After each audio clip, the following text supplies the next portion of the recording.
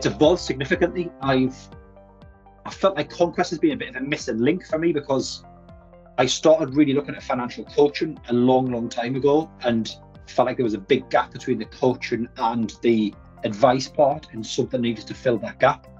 And Conquest came along at the perfect time, because I felt in a position where I wasn't giving enough value to clients. The planning piece was a lot more important than the actual advice itself. And there was just like a little link up in the middle that was missing, and Conquest had just plugged straight into that and have much more detailed conversations. And the power with clients has just been phenomenal. Like, I was having a chat with one of your UK guys this morning, and I've had clients actually start crying because they've just been